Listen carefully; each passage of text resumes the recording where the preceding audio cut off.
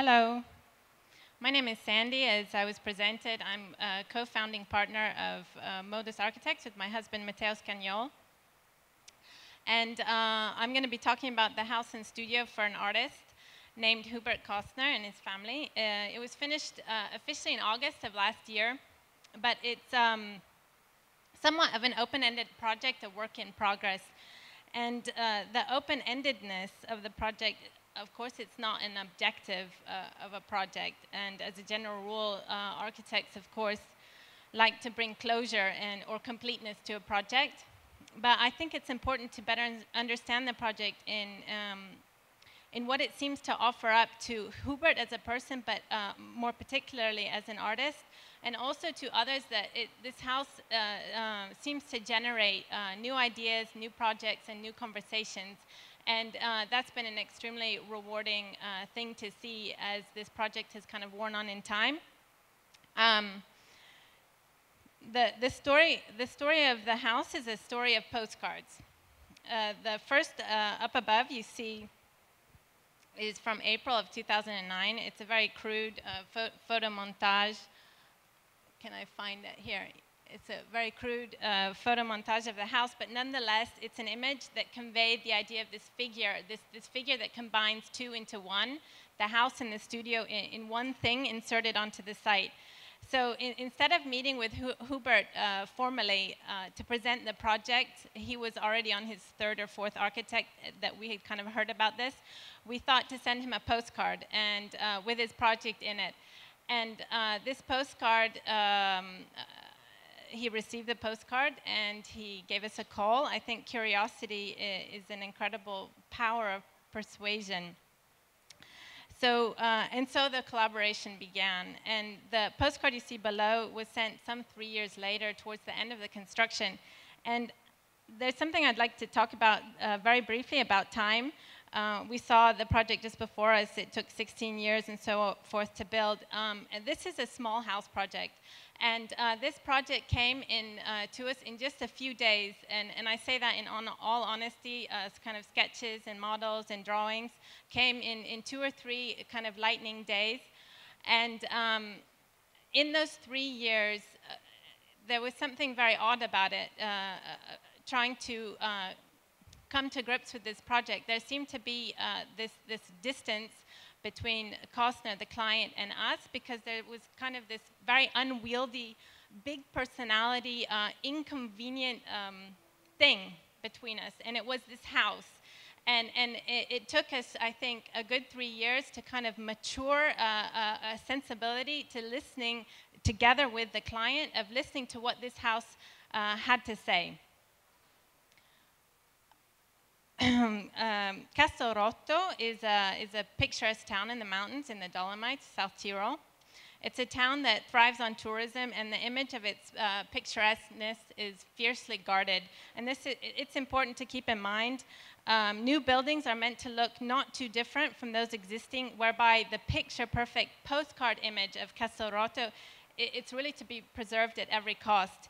And Castelrotto, of course, is Hubert's hometown, and he's often taken this, what I would call it, a kind of a faux authenticism or mimicry of traditional images as a subject for some of his own artwork. So really criticizing tourism for its flattening out of or emptying out of the local culture. He saw, as a kind of final comment before I get into the project, he saw his house as not as your typical project of like the kind of dream house that he wanted to build, but he saw it as a kind of form of artistic rumination on what it means to engage in an act of architecture as a kind of act of cultural production. And for this, he really felt that inside of him. And so he kind of saw his making a mark, building his house, as a kind of resistance to his, this kind of what he perceived as a lack thereof of this kind of thinking about what it means, what culture production might mean in his kind of working context. Here you see a photo montage, again, also very crude. Here's the project. The photo montage that we did kind of in a provocative way. of course, well, I should say that this project, it was actually very difficult to get it passed by the local administration. And what we wanted to show is that perhaps it's not the house that doesn't fit in with its context, but it's the context, its recent context that perhaps doesn't fit in with the historical content of Castelrotto, and that's what we wanted to kind of tap into. So here you see the house. Before we were looking from the historic city center towards the mountains. Here we're on the other side looking towards the historical city center. So here you see Castelrotto, a town of about 7,000. It's an altitude of about just over 1,000 meters above sea level. And the thing that's important to see here is that the house is located just along the border of the town of Castelrotto, and it's on a steep slope. It's on a sloping site. So with the project, this is of course a first sketch, and just a very basic idea was that we were interested in negotiating the horizon and what it means to occupy that horizon. It's a subject that architects have dealt with from the beginning of time, so it's not a new topic. But what happens is in this tension between reaching for the sky and digging into the ground, that's exactly where the house places itself. What you see on the right is a sectional model, and this was an art done afterwards. We did this in also the first few days, and I think that's important to point out because there is that double height space of the Atelier that you see here. Where is that? Here it is. And that kind of cut where you have the world above that kind of touches lightly on this concrete plinth that holds it within the ground and navigates that change in grade from the upper level of the town to the lower level of the outside of town. So another subject that we were thinking about in this kind of tension between the two poles is an upside down nest. The spaces are very different from what's below and what's above. So below is all the studio space, and above is the domestic space of the house. And what I think is what we found interesting looking at traditional structures, of course everyone will read tradition through their own lens, is that these structures they're generally made of stone, and they're very compressed on the part that's the base that touches the ground. And in these wooden structures then up above, there's a kind of release of space, and those two different kinds of space of closed and tight and small and kind of domestic in relationship to these more open, airy views were also two spatial qualities that we were looking for in the project, but we were inverting them so that in the gallery space below, that's the double height space that has that kind of airy feeling, and in the house above, it's got those sort of much more smaller scale spaces. And those we were sketching on top also look, this is just a photocopy of one of the rural structures that you see in the area, and we were just seeing that cut of how you negotiate from one to the other, and then looking also at the construction techniques of the cross timber construction. Another topic that is dear to us is the concept of twins, of putting two things together, how you do that, and this house has a lot of two-ness about it. This is a sketch that we've done of a project that from our house to Costner's house. We see it every day. And it's a rural structure of, usually you have your old farmhouse and then you have the barn and the stall next to it. And they live in kind of unison, disjointed, but connected, of course, in their everyday life. Well, this one in particular is connected at the hip, and there's something very special about that connection that we wanted to also tap into, that you see here in these kind of two volumes that are connected at the hip. Here we see just a few of these, again, in the first day or two of the very simple studies of its form, its volume, how they come together, and what happens to its roofscape. And of course, then with that roofscape, how it negotiates that slope and gets grounded into the ground. And it has, in this two-ness that I talked about, it has two faces also. It has a kind of course, a smaller scale here that you see up top, and then, of course, looking down up towards the slope, it has a more majestic scale. And that's something that well, here you see it in section where, so here's that cut across.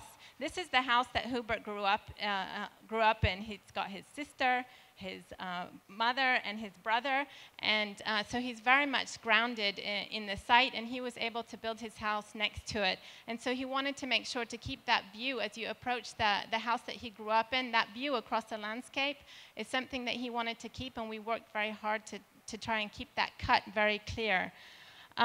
So here again, you see this in site. It's a kind of upside down site plan. That's the house that he grew up in. And it's kind of like this grapevine addition that kind of swings off of it. And we were working with this line here, which is the line of that second ground plane that I was talking about. And then the building participating in that roofscape with adjacent buildings. So here you see that plinth.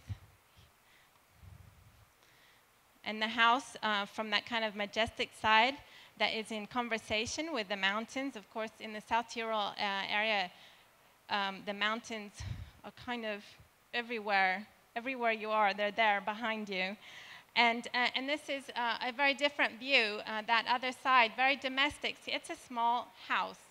And that's also something that is, with time and as he's been living in it, that kind of domesticity and bringing it to become his own, you really see that in these pictures that I'm going to be showing you. So this is an earlier picture, an image looking down into that double height space with that cut down across.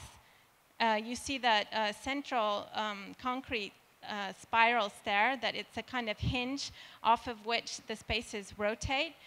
There's a very clear-cut division between what is concrete and what is wood above, and it's that structural core of the stair that keeps it grounded and kind of lets the spaces radiate outwards. Another view of his atelier.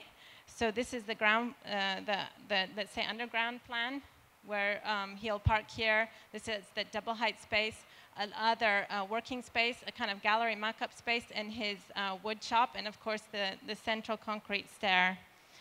This is slowly as it becomes kind of lived in, very much alive, a place of artistic production. The mock-up of the gallery space, he actually wanted originally his whole gallery white. He said he wanted a neutral background.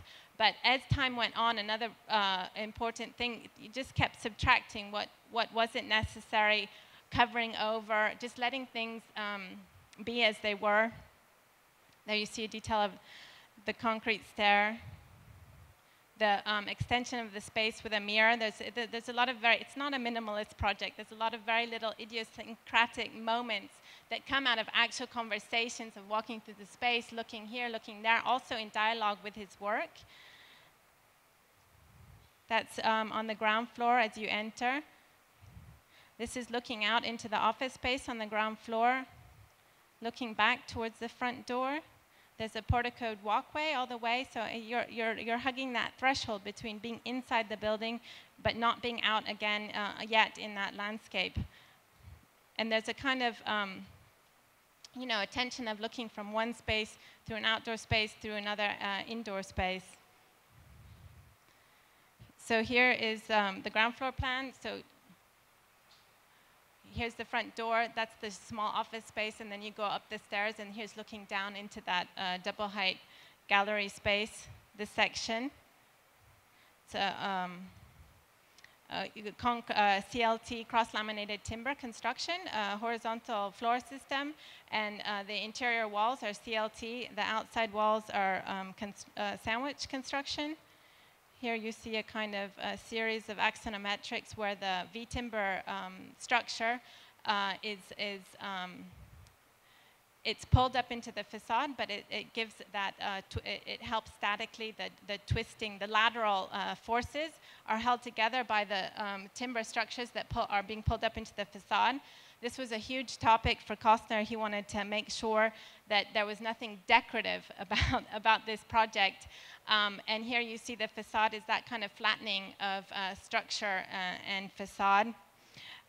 But what's funny is that Hubert, this is an example of his work where it's, you know, at first glance you think mountain, but then when you look at it, you see it's a piece of wood that's just taken at a close scale, and that change of scale and that kind of trickery or that irony of what you think you see but you don't see is something also that he was interested in and was part of our conversations. And so he, in his kind of appropriation of the project, he wanted to mark it. He started tattooing this building, and he was, you know, he wanted to put his nose on it or other body parts, and he ended up, what did he end up doing? He just ended up redrawing, etching into the facade, the plan of the building. And it was his way of kind of owning this project. And there you see it, if you can see it here on the facade. So you go upstairs, and you're confronted with a very warm domestic scale, small scale environment. All of the furniture and pieces were done in tandem with him, and they all have their own personality. The way you open doors of cabinetry, the kind of stretching of fabric behind the bed that looks as though it's going behind the connection piece, the iron connection, the metal connection pieces between the wall, the kitchen, and the two bedrooms that when you rise up into the second floor, they're not connected. And there's that kind of refuge quality of those bedrooms in the top floor where you're kind of connected to a world that has nothing to do with what's below.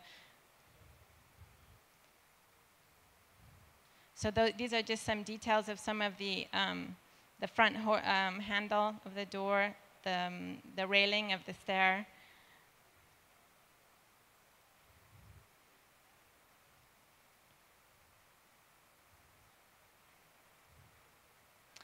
And I'd be done now unless I do have a 1-minute video if there's time for it. Is there time for it? Okay, let's go with the video, and I'm just going to let the sound roll. I'm not going to be talking over it.